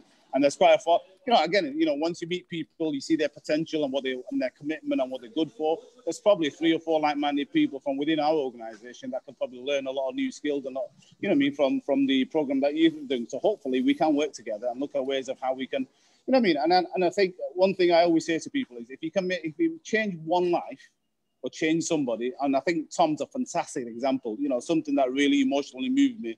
I think if we can get somebody if we move somebody or change a person's life like Tom's, you know, it's a tick in the right box. And I think that's what we need to be. Yeah, we need compassion. We need compassion and drive. With them 2 things, and then connecting other community hubs or communities, or, you know, places like ourselves with Red Rose, with yourself, having the opportunities to be able to move forward in the training that we need as well. Because I mean, it is the compassion and everything else that comes out first, then the drive, and the commitment to do something, and then the learning and maybe a few skills on the back end of that, and just sharpening the tools that we've already got. So I'm going to bring Emily in, see if we've got any shout outs, see if we've got any questions. Yeah, well, basically, Glenn, I've sent you a number for that Lee because he's struggling. He's trying to get hold of someone. He's asked someone to ring him. So I've just sent you that in the messages. So Lee, hopefully someone will get hold of you, mate. And I've got your number. I've passed it on. I've put out the number for the Preston Community Hub for people to get involved. You know, I've told that massive community spirit. I mean, there needs to be people getting involved. I've the emails on the comments as well for people to hopefully get involved, and that's fantastic, Taz. What you do is absolutely amazing. I just think that's awesome, and hopefully people in the community can help you and get involved as well. Oh, thank you. Thank you again. It's there for the community, and we want it to be used for the community. So again, you know, the more people that come together, the more ideas, the more people we can help. Absolutely amazing. Yeah, well done. Definitely. So hopefully the information's out there so people like and share it. So hopefully you'll get some calls or emails and people will get involved and help. I appreciate that. Thank you very much. Thank you, guys. We're gonna pick a conversation up as well, Taz, aren't we, around applying for a brick fund. Yes, we will. We will do. With that roof. Yeah, absolutely. Yeah, we'll do that, definitely. Because again, you know, I was speaking to Scott, and obviously Scott's told me his experiences and his life experiences. There's a lot around the corner. There's a lot of flats, you know what I mean, that could probably use that, those experiences. And maybe, like I said, if we change a life, you know what I mean, from like Tom's told us, obviously, his life in prison. And, you know, I think stories like this, if it goes out there, and they're not just stories, it's true life experiences. They're emotional. It's telling you exactly what the trauma, the situations that they had to endure as part of life. And if you can do that with our people and tell them it's not always rosy and we could change lives, and yeah, anything that makes some positive impact, we're all there with you. Right? So thank you again. Thank you very much, Taz. Thank you, Taz. Yeah, and thank you for your patience, and thank you for your community spirit as well. And thank you for everything that you give back. You know, it's no problem. Thank you. Pleasure. Thank you again. Brilliant. So, just to move it on a little, I mean, we've had a really interesting night tonight, you know, from leadership to the community. Now back to, you know, I mean, life stories, but now we're going to bring Elizabeth Corderbank in. And Elizabeth is going to talk all about the kind of work that she's doing in the community as well. And we might as well keep it as a community spirit. So see the big smile going off as well. And I see a lot of passion coming from yourself, Elizabeth. Hi, yeah, so I'm Elizabeth. I'm a young persons worker and I cover the Preston area. So I work for We Are With You. We used to be called Young in Action, so we are the same company. People get confused over our name change all the time. So yeah, we work with anyone up to the age of 25 around the substance misuse. That can be whether someone's struggling with somebody else's substance misuse or their own substance use, and we can look at either just reducing it or stopping it completely. We aren't abstinence based, so we just work with the young person's kind of what they want to achieve and what they want to get out of it. We work with like families as well, so we've got a family offer at the moment, so any young person that gets referred into us, the family can access help as well, and that's just not just like the parents, it's for anyone that like can be affected by their substance use as well.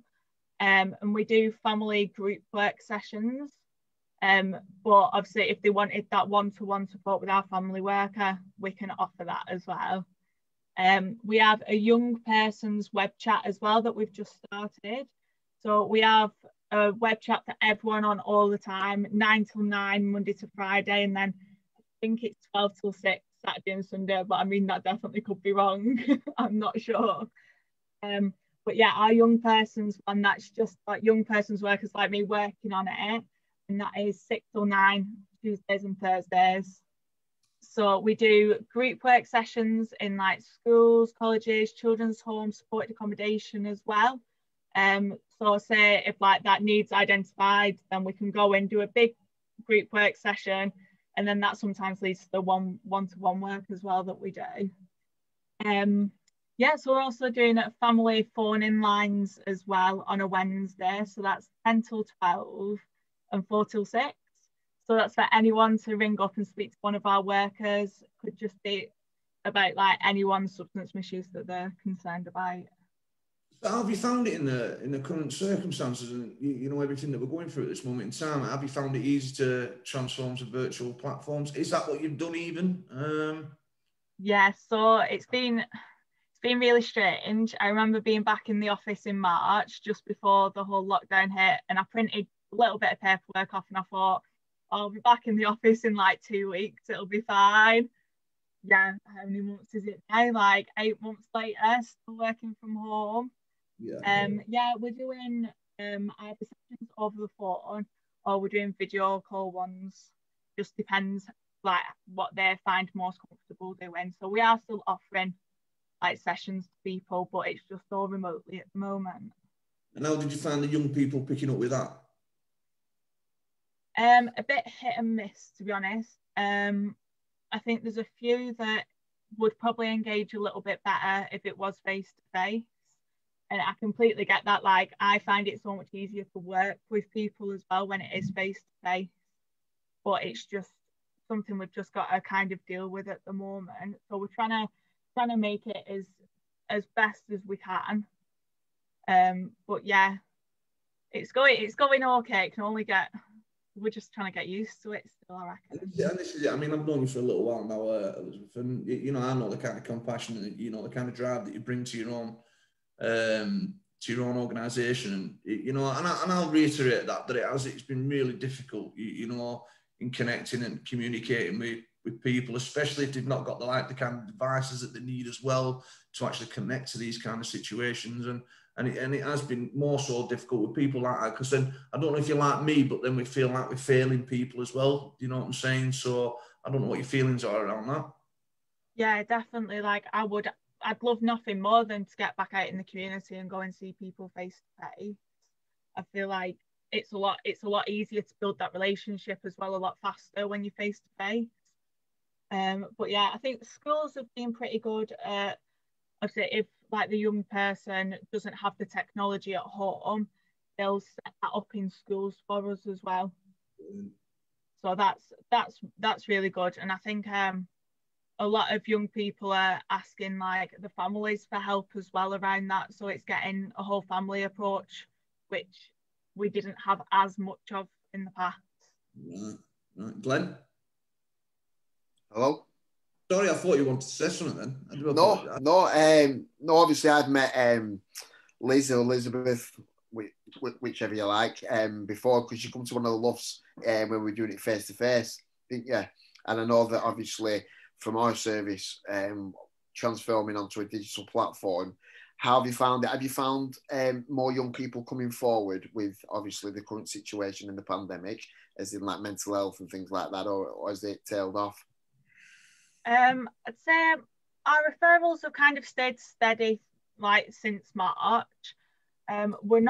We didn't get as many because we get quite a lot of our referrals from like schools, colleges, universities, and obviously because they weren't seeing like the young people, the struggles that they were having at the time weren't being picked up as much. So it started to pick back up again now. But yeah, we just got to kind of see how that goes. We're trying to increase our social media a little bit more at the minute as well. So, and we're hoping that this new young person's web chat that we've got, because I know that even myself, I'd prefer to speak to someone over a web chat than pick a phone up and speak to someone over the phone like that. Yeah, it scares me a little bit still. But we're hoping that like young people will find it a lot easier to try and get that initial speaking to somebody.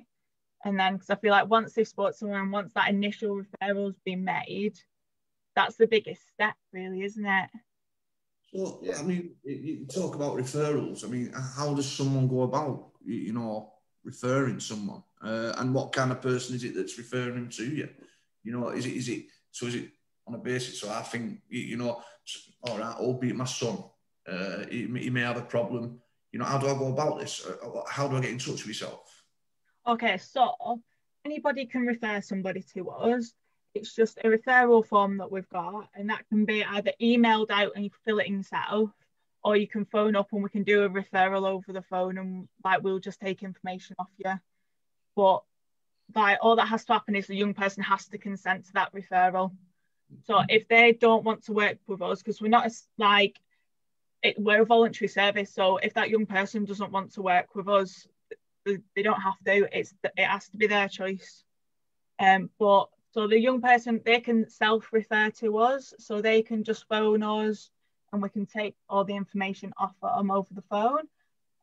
Or we can, like I said, send out the referral form, then they can just email us the referral form back. We get referrals off like parents, teachers, staff members at like children's home, supported accommodation. We get them through like young offenders as well, probation. So yeah, we take professional referrals as well. So I'd say if there's anyone under 25 that wants to access this one-to-one support, then yeah, give us a ring, or if you don't feel comfortable ringing yourself, get on our web chat on Tuesdays and Thursdays or whenever, or get somebody to ring up for you, but just make sure that you're there to give time. I mean, again, I can imagine that you're going to come across a lot of young, shy, individuals. Maybe what's the major barriers that you come up towards, or what is the major concerns around the younger kind of clientele of today?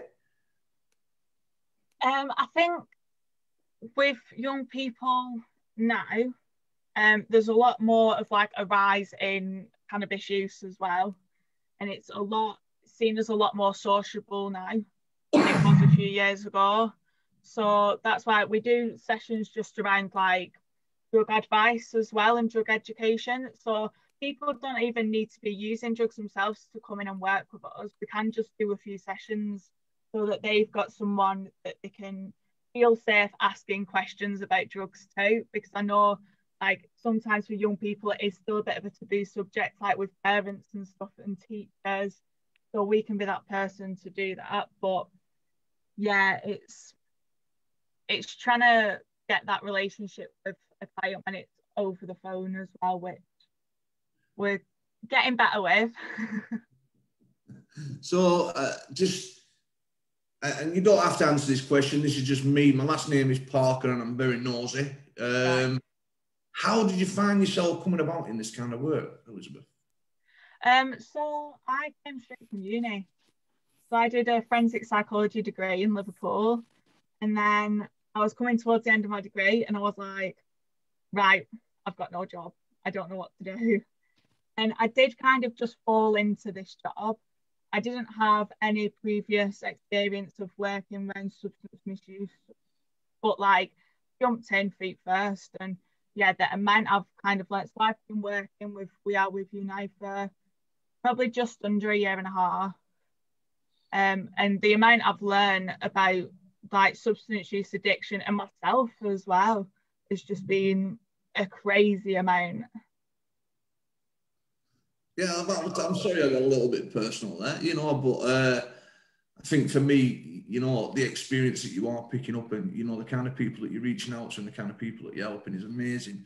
You know, it's absolutely amazing, because I think we find in our organisation that, you know, because we get a lot of older clientele, that, you know, sometimes we find it a little bit hard to, you know, identify with the people that sort of like had 20 odd years of addiction, and it's like flipping out, well, I'm not like you know what I'm saying? And it's that, I suppose it's that street mentality, and, you know, like you said, the cannabis as well being acceptable, you know, in a wider community and what have you. And so, you know, it's always good. It's always good to know that, you know, we've got guys like yourselves that's going to sit there and, you know, give them the, you know, the absolute basics of the education, but not only that, around the drugs, around themselves, you know, around the kind of aspirations they want in life as well, you know. And where were you when I was 18? Yeah, but what we kind of find with a lot of young people is they don't want to change the substance misuse yet. It's like the parents that are saying, you need to change it, you need to stop, you need to do this. So it's kind of doing work with the young person kind of around like how to change behaviours for the future, and, you know, just kind of planting that seed, hoping that it'll grow. And, you know, sorry about that off-cuff comment, but, you know, for me, obviously, you know, my parents are nagging me. It's like, you know, you need, and it's like, listen, jog on, I've got loads of years left yet, you know, but let me just tell you, if you want to look as ugly as me after 26 years of addiction, be lucky that you've still got your life to sit on a platform like this today, guys, and the young guys that are out there. You know, I would say, grab into this kind of organisation, grab into Elizabeth, grab into her team, you know, get a little help, get a little insight. You do not have to suffer any more pain, you know. And for me, pain is in the resistance. So try not to resist. You know, it's a beautiful life out there for people that have got the drive and the passion, you know, and any kind of walks of life, any kind of estate, any kind of growth that we've had, you know, the good times, the bad times, you know, with families, whatever it is, you know, there's help and experience out there for you guys, you know. I'm going to bring Emily in, see if we've got any questions, see if we've got any shout outs. But thank you, Liz. All right. Well, as a life experience, Elizabeth, that sounds amazing, because like I say, I'm in recovery myself, but I've got a 21-year-old who's on the crazy train of denial, sort of knows what. So I'm the mother. You need to do this, you need to do that, you need to. So that is amazing, and there is help out there. I didn't actually even know about that, so that's really good. John Roberts has put, love this, Elizabeth, great worker. I volunteer with Youth Sheds Wales, and it's so great to be able to give back from lived experiences as well. Barbara English is sat making Christmas decorations for prisoners' families. I just put another thing that Red Rose contributes to. So yeah, I mean, if there's a link or a number you want me to put on, Elizabeth, on here on the comments, or anything that I can forward to the guys that, you know, to help them out, can do. Yeah, I'll send you over our number now, and then our website as well, and then right, all the information's on the website, so I'll send you that to put on. And yeah, if anybody misses that, they can also contact us, and we can signpost you into their service as well. So if you've got any young guys, what's the age range? Is it 16 to 25? Am I right? We don't have a lower age range. Oh, right, okay. So whatever, okay. up to 25. Right, okay. Right. When you go out and deliver training and what have you, I mean, what's the youngest you've delivered training to in a school? I'm trying to think of what the youngest person I've worked with is. I think my youngest client has been 9. Right. So just whatever, and we get a lot of younger ones because we work with children's parents. And it is just a reality, yeah, and it's just a reality, you know, of today's life and what have you. I mean, obviously, you know, the kid is coming through. I mean, because when I probably roughly around that age as well, when when I first started picking things up, you know. And again, it's just a reality, you know. Just be sure, parents, just be sure, you know, teachers, just be sure, you know, if anybody's got concerns, please reach out. Please reach out. You don't have to be on your own. You've got a fabulous team there that will give you all the support and all the training that you need as well. Yeah, Elizabeth, definitely. thank you very much. It's all right. Thank you. Thank you for coming on, Thank you, Elizabeth. And thank you for your patience as well. Blown away. Absolutely blown away. We're going to move it on a little now. Now, we've got Emma Simpson from the Richmond Fellowship, as your beautiful sign tells us much so about back here. I'd like to introduce yourself, and would you like to come in and tell us the good work that you're doing as well, please, Emma? Yeah, so hello. You'll have to forgive me because, to be perfectly honest, I haven't worked for this company for particularly long. So I'll do my best to give you the overview. So the Haven, Central Lancashire, which is where I am, is based in the middle of Preston. It's quite near the docks. And we are a charity that works with people who are having mental health challenges. So what we offer is short-term therapeutic interventions. So we're not a talking service, we're not a counselling service. We're looking at giving people coping skills and trying to improve their kind of reactions and responses to the hardships of life. We signpost to lots of other places, including yourselves, and we would, you know, signpost to We Are With You and lots of other places. I've only recently heard about Preston Community Hub, so that's gone on our signposting list as well. But anybody can come to us. We work with people from the age of 16 and upwards, up to any age. And we'll look at sort of, we don't look at past trauma. We don't talk about past trauma. We'll obviously cover it if that's what's causing some of your issues. But what we're really looking at is the future and the ways that people deal with their life that they're living now. And then signpost counselling if that's more appropriate for them. People will we prefer self-referrals because we find that people who self-refer are more likely to engage with the service. But we will take referrals from kind of GPs, the START team, the home treatment team. So that's a big part of the referrals that we get as well. And we also have other houses in the Lancashire area. So we've got a Willow House in Chorley, which is a crisis house, which is residential.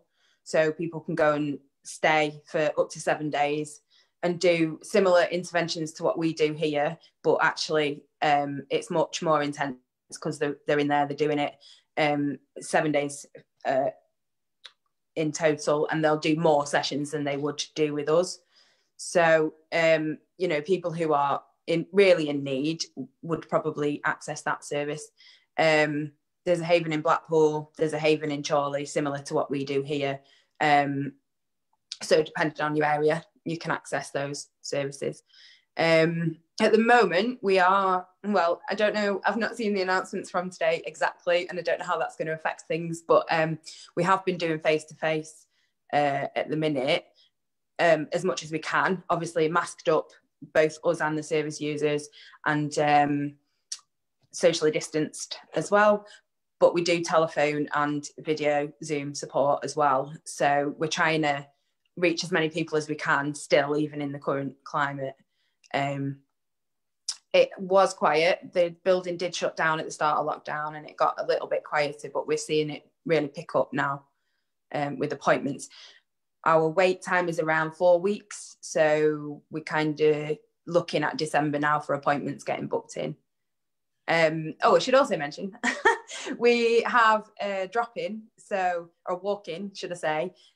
Again, announcements today, I'm not sure how that's going to impact, but for now, 11 until 2 every day, so 7 days a week. People can just come to the centre, which is on Blanche Street, and refer themselves in to us. And we are open 10 till 10, Monday to Friday, 10 till 11, 11 till 10, Saturday, Sunday, to take telephone referrals and also booked appointments. So we know we're a 7-day service, and we are hoping to help as many people as we can.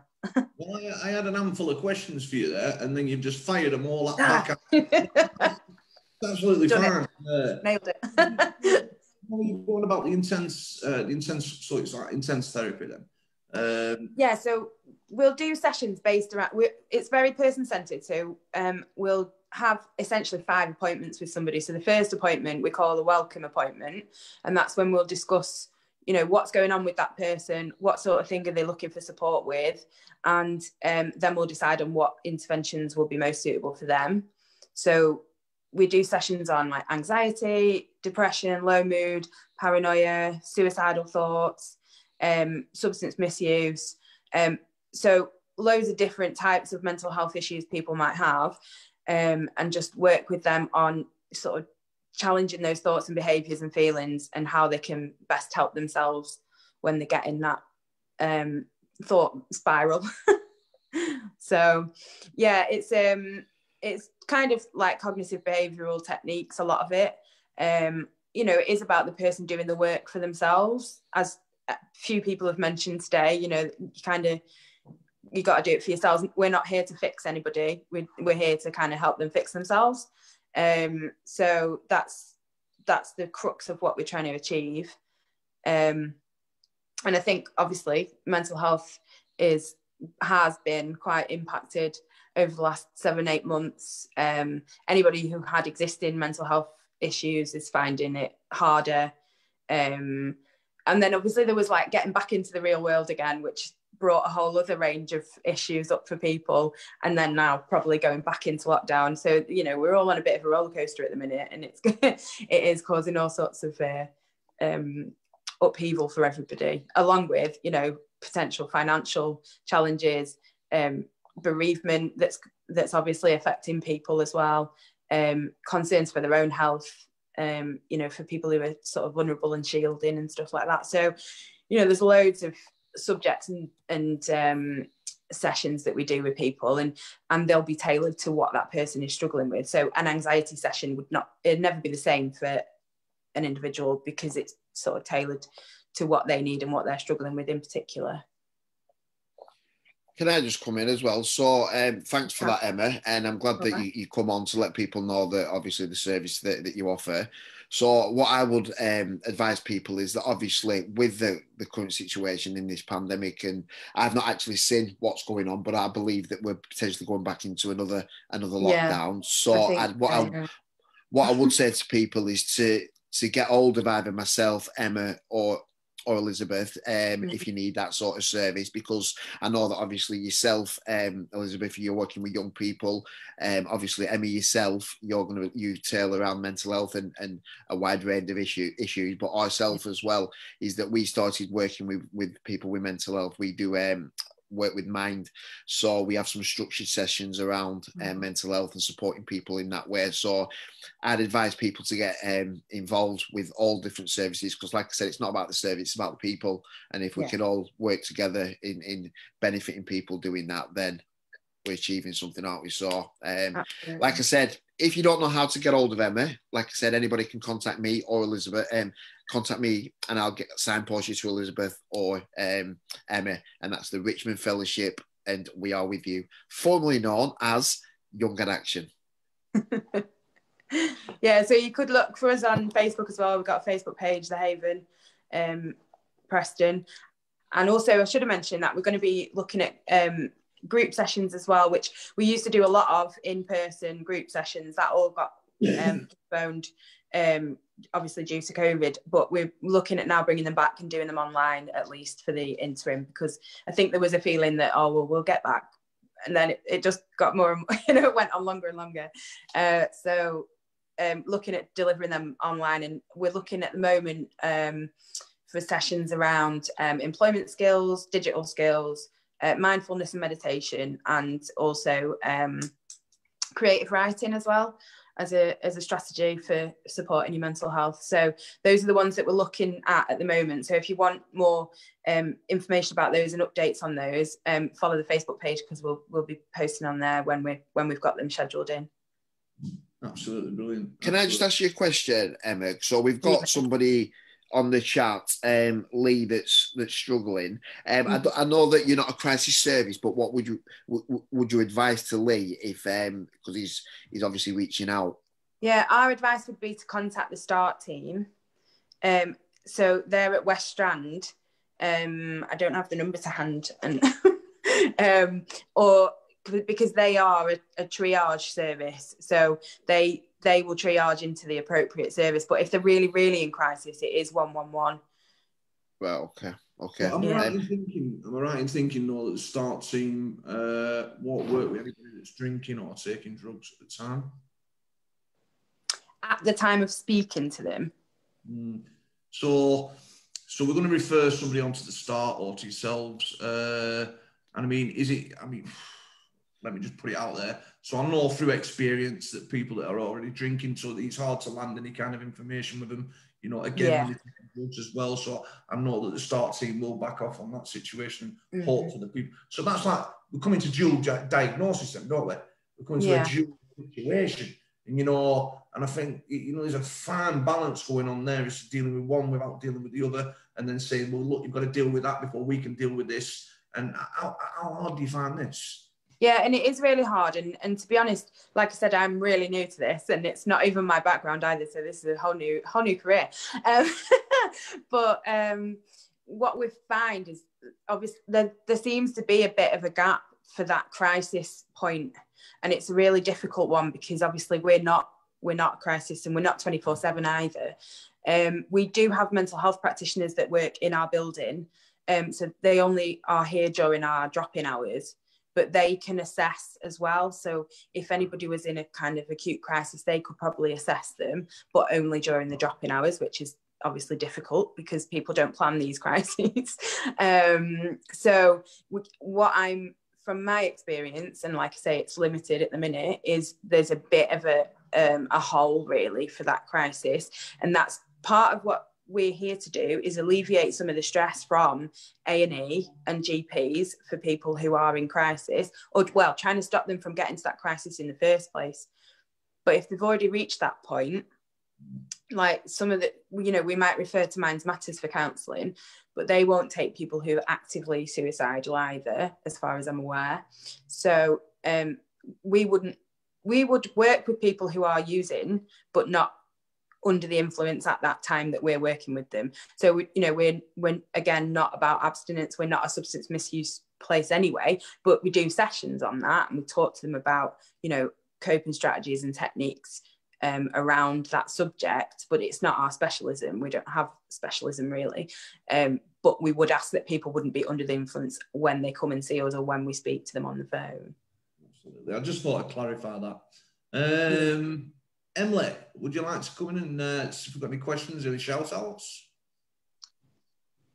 There isn't. I've put the Haven Preston Facebook page on, and Elizabeth, I've put the website for We Are With You and the number for the Preston office. No, just Lee's struggling, you know, and Lee's reaching out, so hopefully they might be able to clarify some of what Glenn's just asked and what Scott's just asked.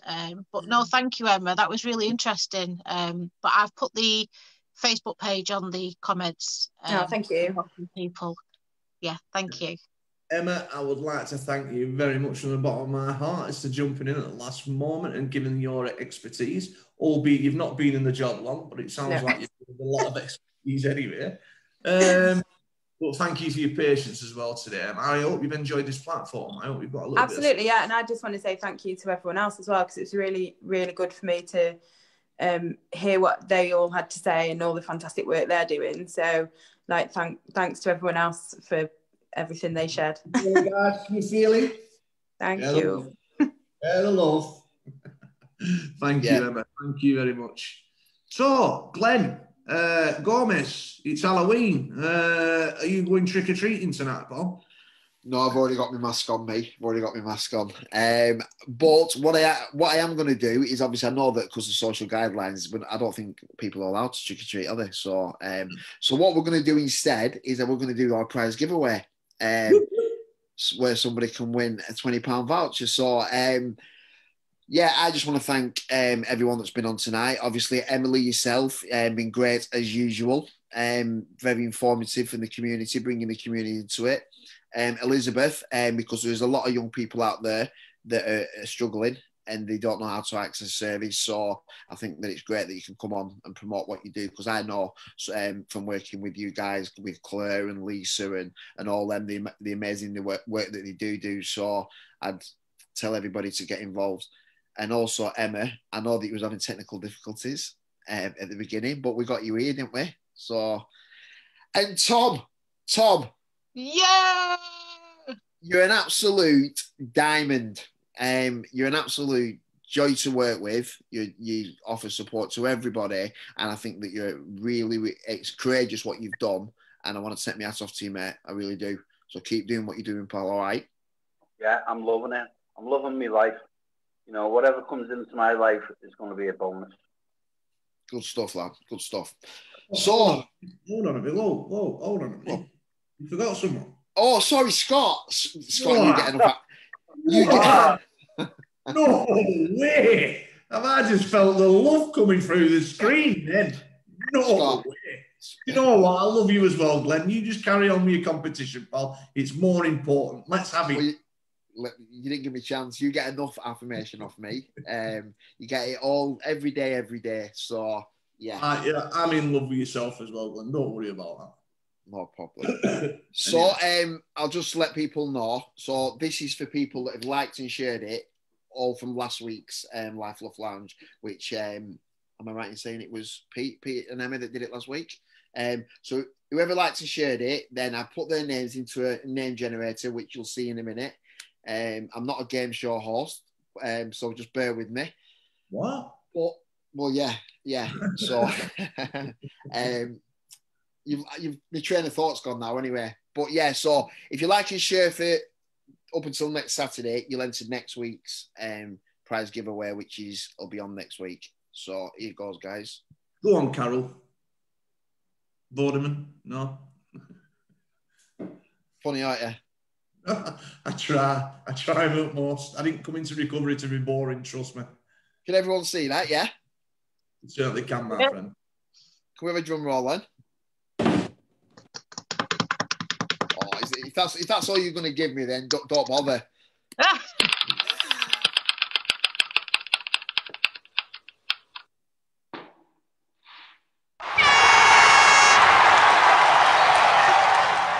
Max D, a £20 voucher will be on its way to you. But firstly, you need to, when I message you on Facebook, I'm not a cold caller and I'm not a blagger. I am actually trying to contact you to try and so I can send you an e-gift card.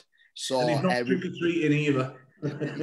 yeah. So so that's that done. So I'm actually glad it's moved on a couple of names there. My sister's name popped up as well. I was like, no, please, no, it's going to look fit. Well, funny enough, our managing director won it last week, so we had to spin it again. So brilliant. Right, guys, what can I say? You know, perfect timing, perfect platform, absolutely brilliant to see you all as well. Do you know what I mean? I absolutely love the kind of compassion and love and the experience and everything else that we're showing each other on these kind of platforms. You know, thank you to Peter and Emma as well, you know, that created these platforms for us all to sit here today, you know, and give a little of ourselves, you know, and I'm sure regardless of the pandemic, regardless of what goes on, you know, we've got brilliant characters like ourselves, you know, working for brilliant organisations as well, you know, and working with brilliant organisations to move forward. As long as we've got each other in support and in love and everything else, I'd like to say a massive thank you to everyone joining us tonight and all the guys that have gone off as well. And what more can I say? Happy Halloween. Share the love. Thank you. Thank you very much, guys, and cheers for joining us. Thank you. Thank you, everyone. Bye. Bye.